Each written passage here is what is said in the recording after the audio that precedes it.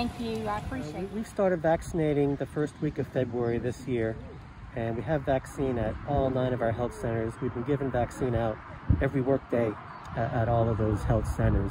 And it's been going very well. We've been getting rid of most of our vaccine each week, so we keep getting more vaccine in from the state each week.